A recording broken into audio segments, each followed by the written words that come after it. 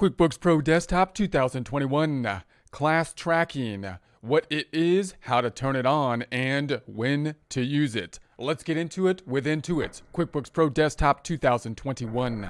Here we are in a test file within QuickBooks Desktop. Now we will set up a test file in future presentations, but for now we just want to see where is the class tracking located, how do we turn on the class tracking, and then what are the general uses of the class tracking feature. So we currently have the open windows open. You can open the open windows by going to the view dropdown, selecting the open windows list.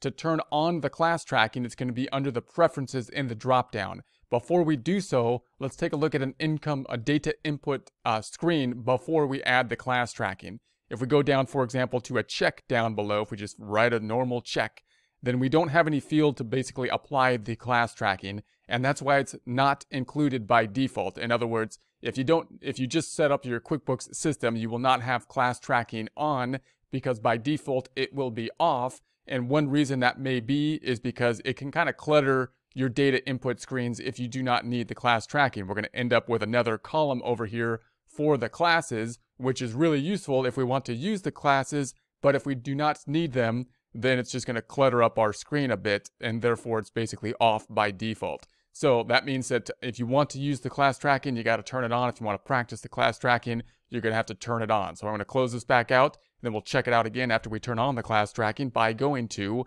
the Edit dropdown, going down to the Preferences. So Edit, Preferences, Accounting tab to the left, then the Company Preferences on the right, and then we have this Use Class Tracking for Transactions. That's the one we want. So we want to use that.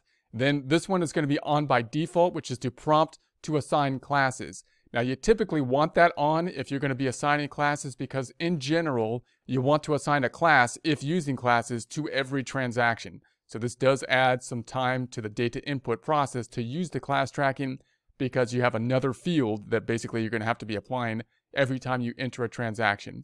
So let's take a look at it now. If I then say OK and apply that, let's go ahead and look at our check now. So if we go down to our check, now we have the class tracking down here. So we have this nice field that we can have the class tracking, and then we could set up basically a class. And if I just set up, class one tracking, and then I'm going to say OK, and we enter a transaction for, let's say, $1,000, and the other side's going to go to utilities, and then I'm going to say save and close.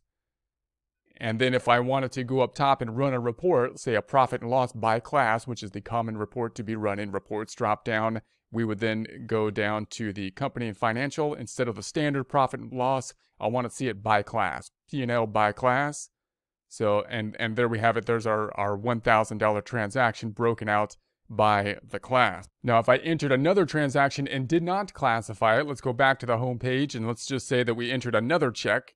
And then we said this one is going to go for $500, and this is going to go to the telephone expense. And I'm not going to assign a class this time. I'm just going to leave it as is, and I'm going to save and close. And it says one or more items have not been assigned a class. That's that warning sign saying, hey, don't you want to assign it to a class? We're going to say no, save it anyways. And then I'm going to go to the profit and loss. And so now we have this unclassified area. So this is one that we didn't assign a class to. These are the ones that did. Now this unclassified area is kind of nice because you can actually go into there after the fact in QuickBooks and just reclassify everything that's in the unclassified area. So if I want to then classify this into, say, class 2, I can double click on it, drill back down into our data input, and maybe set up a new class here, class, which is class 2. That we might want to set up, and I put two S's and whatever. So then I'm going to save that, save and close, and there we have that. And then if I go back to my transactions or my profit and loss by class and update it, so now we have our 2 class trackings and then the total. So that's kind of the breakout. That's how you can imagine the breakout being. Now, if we start using that class tracking, then of course the question is, well, when can we use that? That could be a useful tool, because now we're breaking out our income and expenses by column, right? I can break them out by column so I can get a nice total over here, and I can also break them out by column with the use of these classes. So that's a powerful tool. It's used in a lot of different areas, and if you don't have any experience with that, then you probably want to, think of one of these areas that you can apply it out to and use the class tracking. Get familiar with the class tracking, because it's a useful tool, and there's going to be similar tools, of course, in other types of accounting software. It might be called something different, but a similar functionality. So when might we use the class tracking feature then? So we're thinking about a situation, we're visualizing a situation where our profit and loss is being broken out by certain segments. We want to break out our profit and loss by segment, by column, so that we can break it out by column and then have the total for the total profit and loss. Now note, in QuickBooks Pro, you don't have the class tracking feature. You can't apply it to the balance sheet, so you're not going to be able to break out the balance sheet in the same fashion. If you upgrade above the QuickBooks Pro for the desktop version, you may be able to break out the balance sheet items as well by class. But right now we're thinking just the income statement then broken out, the performance statement broken out by class. So if you could break out the income statement by class, when might that be useful? What kind of situations would you apply that to? So you might track profitability by division. For example, if you had like a maintenance division and an installation division, maybe you want your income statement and you can apply the two classes to them, visualizing then a vertical income statement. You got your two columns, one for installation and one for the maintenance division, that could then add up to the total. So we could have the track profitability by locations. So we might have different locations that are physically different locations, different stores and whatnot, that we can then put in one file, and we can break out what is earned in total as well as what is being earned by location by imagining these two separate columns on the income statement tracking the performance. They both will feed into the total column in the right. That column, of course, then will feed into the balance sheet, adding to the equity section, as it rolls in the closing process into the balance sheet. We could have nonprofits can track income and expense by grant, event, and project. So nonprofit have special needs, special tracking needs oftentimes, and therefore when using QuickBooks, we'll often use the class tracking feature in order to apply to some of those special needs. So we'll take a look at that. We have a whole course on that as well. Also note that when you're thinking about the class tracking, there's some overlap to functionality that between class tracking and job cost systems. So tracking by job, or tracking, sometimes the term is sub-customers, tracking by sub-customers, or similar to that is projects, if you ever heard of like projects. So there's some overlap in when you might use some of these different tools and techniques. Nonprofits often will use both a class tracking tool and the jobs type tool. A sole proprietorship can use one QuickBooks file to track business and personal income and expenses. Now note that if you talk to your accountant about this, they're probably not going to recommend it, but you can do it, meaning you can set up basically, if you have your own business and you have your personal, and you want to track both of those items, typically or traditionally, you would like to do that with two separate QuickBooks files and two separate bank accounts to completely separate the two and then make transfers between the two. But if you have a small not-for-profit, if you have a small business, a small Schedule C sole proprietorship business, that can be a little bit tedious to do. You can track it in the one system, and all you really need, what you really need to track, of course, is the profit and loss, because the profit and loss for the business is what will typically be used in order to help generate the tax return at the end of the year. So you can think about your system where you have either one checking account that you're tracking in the QuickBooks system, or possibly you can have two checking accounts, which still would be nice to have that separate checking account, business and personal.